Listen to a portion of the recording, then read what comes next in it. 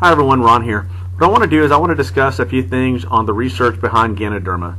And where we're going to get started today is we're going to get started on Google Scholar. So we're going to go in here, we're going to be looking for articles on Ganoderma and cancer.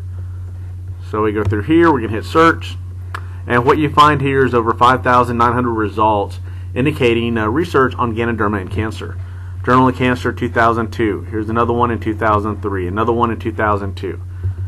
This one discusses immune function in advanced stage cancer patients. This one is about suppressing invasive breast and prostate cancer cells. So there's all sorts of research that you can find on here. You can just kind of scroll down here. If you're familiar with the medical terminology, this is where you would want to look.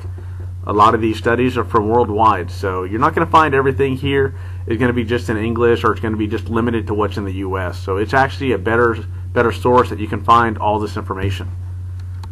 We're going to go through here. Suppose you wanted to find out about Ganoderma and diabetes. If you want to see any kind of research on this, click on it. Over 1,700 results on this. So like I said, you're going to see things on type 2 diabetes. You're going to see all these different things, the research that has been done. Life Sciences 2003. Another one in Food Science 2002. Journal of Microbiology in 2004.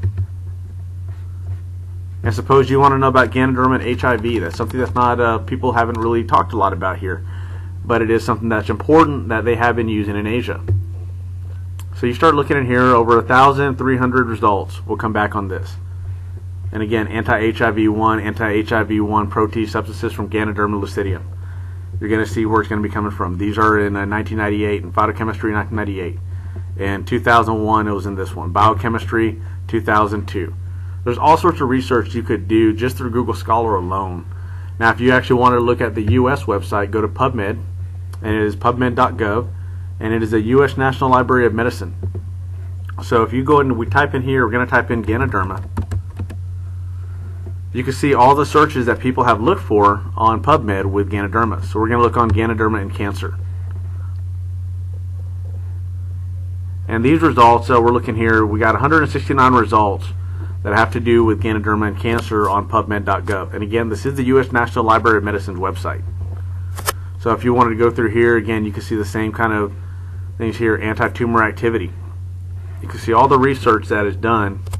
Scroll through here on the right-hand side, and you can see other things that are being done on it. You can see other kind of search details. You wanted to go more in depth. Suppose you wanted to go into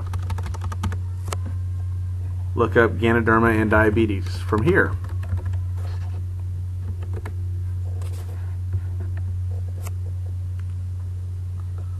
On PubMed.gov, we have 20 articles from here. Again, so there's more kind of articles in here. And these, here's one in 2010. Like that. Here's another one in 2010. So there's all sorts of research that you could do. I urge you, if you have something you want to study, have something you want to look up, take the time, go to PubMed.gov, go to Google Scholar. You can go to either one of these great websites, and you can be able to actually find the actual articles on it. Hey guys, hope this helped you out, and have a great day.